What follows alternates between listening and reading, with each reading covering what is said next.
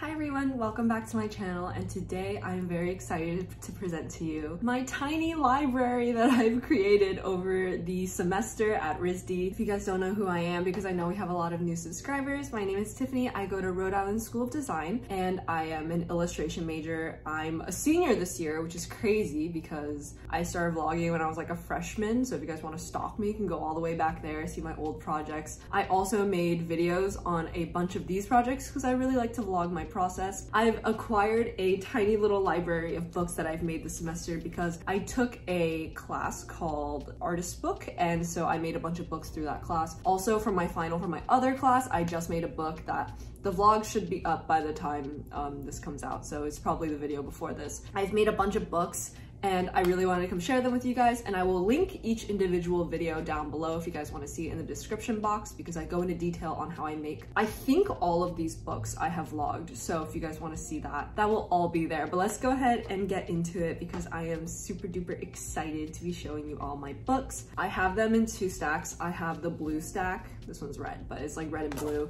And then I also have the pink stack. And so yeah, two different types of things that I really made this year because I like to branch out with color, but I think at this point in my journey as an artist, I've found some colors that I really like and like attach myself to. So blue and pink have been the two colors of this season, and I'm very excited to share them with you guys. So let's go ahead and get into it. I don't know which one to start with first. Let's just start with the blue one because I think I have a little bit less in that category. So for the first blue one, I have the Magic Mouse book, which I really loved how this one came out. This is actually the cover.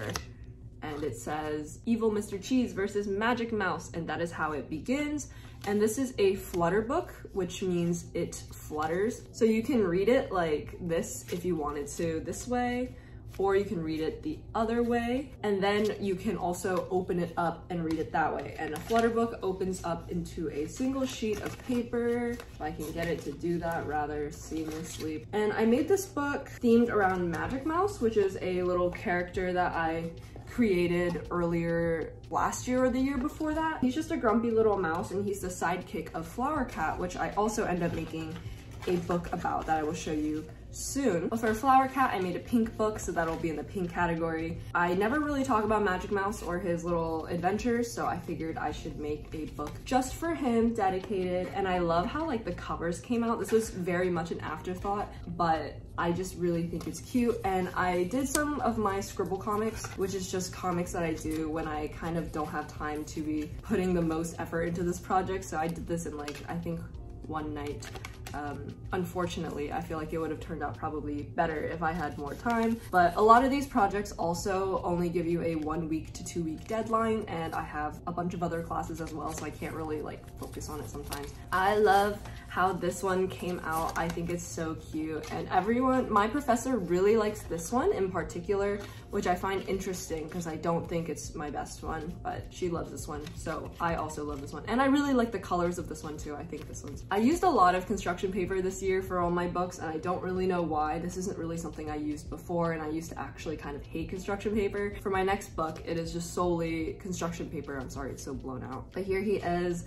It's a little guy. This is a little anatomy book, and I have a ribbon that ties him together because he likes to just open up. He doesn't do a very good job of staying closed, but this is also a very quick project that I did. So we have the muscles, the skeletal system, and then the cardio system? Cardiology? I don't know. The hearts and the circulatory. Yes, circulatory. But here he is. This is a very simple one, kind of inspired by the toy where you're a surgeon and you try not to touch the edges. I don't remember what it's called, but a lot of my work is inspired by toys, in case you guys haven't noticed. So this guy has a little open tummy, and you can just see like inside, and this was meant to be a star book, which is just like these dioramas on the side. You can see they pop up, but a multiple of them, because we also had another project that was just a diorama that I will show you guys after. But this one was just inspired by how I love science.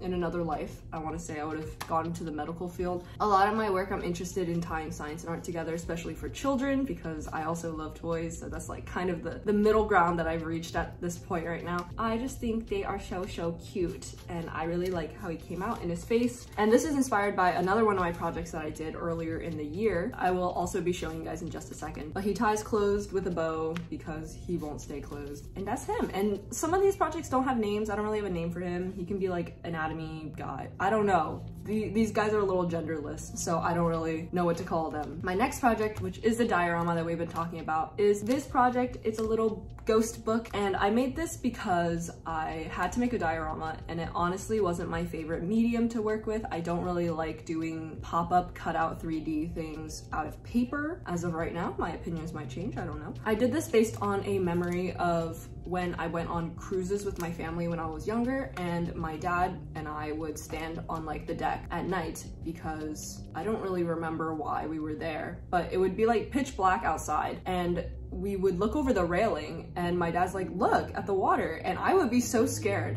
And looking back, I don't know how he was able to just like look at it and not be frightened, because I was terrified. And that, like, I don't know, I can still remember how scared I was, because that is, I think a lot of people don't like water at night, but yeah, that was like really scary. And so I did this based off of the feeling of looking at water at night. And so it's all black in there, and it has little ghosts on the ocean. And so this is just kind of something silly that I did. Originally, this project was supposed to be Halloween themed. That's what my professor wanted us to do, which ended up changing her mind, but I still had the theme of ghosts. And I had this paper that's see-through, and it's kind of translucent as well, and I really wanted to use it to make ghosts because it was Halloween time and I was really feeling the ghosts. So I needed to find something to do with it, and I thought acetate would also be a really fun like touch to it, because as you can see, it's different layers, but the acetate makes it like move when you open it, so it looks like the ghosts are like, they're like shaken in the wind or something, I don't know. And I just really loved like the way the water looked and everything, so I thought this came out pretty cute. The cover was a bit of an afterthought, but like I just needed a cover for it. I love how they look inside, and I actually, yeah, surprisingly ended up really liking this project despite how much I did not enjoy making it. I think that doesn't usually happen to me. I usually have like a very clear-cut thought of how things are gonna go, and then I just do the project. And so this one kind of took me by surprise because this is not something I've done before. I think the black also looks like stunning. I don't know what it is about it. I don't normally use black in my projects, but I just think this color palette like looks so good. I also got a critique that I did too many pink things, so I did a blue thing. And then my last blue thing is actually a project that I did literally yesterday, because it was my final project for a different class, not for my class that I'm in. The artist book is not for that class, but I did a book anyway, so I wanted to include it in my little library. But this is a comic book that I made called Vanish, and this took me way too much time. This was a 5-week project, and I have 2 other versions of it because I really like to present things in like numbers, because I think it makes it look nice and as if it were mass produced, which is something that I like really like. I think ideally I get a lot of my work mass produced because like I like the consumability of all these things and how they could be turned into things that are carried in stores, and that would be like a goal, a dream. So if anyone out there manufactures things, hit me up. Oh my god. I made 3 of these, as you can see. This would be like a full-size one, but honestly, I think I like this size more because I think it just feels better in the hand. But yeah, I have a bunch of them. This one is laminated on the cover, and I didn't do it for the other 2 because I think the laminated part actually doesn't look as good, which you will be shocked to see because my other few books are all laminated because I love laminating things and cutting them out and doing this process. So I think it's because it was on black paper that it makes it bubbly and not look as good, because when it doesn't have that, it's just like a really deep, dark, rich black, which I love. It says the Millennium Bug. I should probably show you this one because there's no glare. But yeah, so it's just a comic book that I wrote and drew, and this took me a long time. It has 10 pages, which is a lot, and I don't know why I did this to myself, but I think it came out pretty good, all things considered. And the front and back, the covers were definitely an afterthought. I don't know why I haven't been like working on covers very hard this year, but it's just like the content inside a book already takes so long that it's hard to focus on the outside once you're done, especially when you only have like a few weeks to do some of these projects. Like most of these projects I did in 1 week. This one was much longer, but yeah, I have a couple of these. Someone asked if I will be selling this on my Etsy, and I don't know. If you want to keep up with what I sell on my Etsy, you can follow my Instagram. I'm considering sending these out. I don't know, but the spines are covered, so I think they look really cute. All little like holographic guys. So if you guys want to see this on Etsy, let me know down below and I might consider it. I don't know. It takes a lot of work, but like since these are printouts, I can possibly do that. But that is the end of my blue section, as you can see. And now we move on to the super cute pink section, which I'm very excited about. And I wanted to make more pink work, but my professor did not want me to, so I stopped. First thing I have are these anatomy babies, which I made in a video that is popping off right now. And if you guys haven't seen that video, please go watch it because I go into so much detail about how I created these guys, but they are magnetic and they're made out of clay and they open up. And how is this a book, you may ask? It's not really a book, but it's a container for a book that I have yet to create. And here's a hypothetical like accordion book that I would make. You stick it in there and then you close it and then you open it. And yeah, this is not entirely a book, but I wanted to sneak it in this video because I did make it for my book class and I adore these guys. I really love them. I've posted some cute pics of them on my Instagram as well. If you guys want to keep up with any of my work, you should check out my Instagram. But yeah, these guys are magnetic. I will not be selling these on my Etsy. I've gotten a couple like direct messages on Etsy about this and I apologize, but these take way too long to make that I could not sell these at a marketable price, I think. But they are very, very cute and they're magnetic and they stick together. And so these are my little anatomy babies and they have a brain. This guy has a brain in there and then you can hear his brain rattling inside. But yeah, I want to make more organs for them yet to get to it, but I definitely will soon. Those are my anatomy guys. And then the next I have is the Flower Cat book, which we have mentioned. The Flower Cat book is a similar concept to the Magic Mouse book where it's a lot of kind of like nonsense. I used the same translucent paper. This is called Denral Vellum that I used in the Ghost book. And you can see I cut out Flower Cat and then some little comics about him, Morale, which is worm backwards, someone told me. Yep, we just have a lot of comics throughout this guy for Flower Cat. This was the first book I did for this class. It's just very cute. It has a lot of like scribble comics, which are just like the messiest kind of comics that I do. But Flower Cat is like a little character I created. He's very angsty, but he's very cute, so he's very harmless, and I talk about him a lot. And yeah, that's Flower Cat. But yeah, that's the book about him. The outside's very plain, but the inside is quite like explosive. So yeah, I restrain myself on the exterior to save what's inside. But more likely it's that like I ran out of time because this actually was a 1-week project. I did it at the last minute, of course. So I have a video on this as well. This was like my first vlog. And then next project, the final project, the best project that I just made a video on is the dollhouse project. Oh my god. So this was the ultimate artist book that I did. I made a whole dollhouse to go with it and I think it looks so cute. And inside you have your little book and you could actually read it like inside here if you wanted to.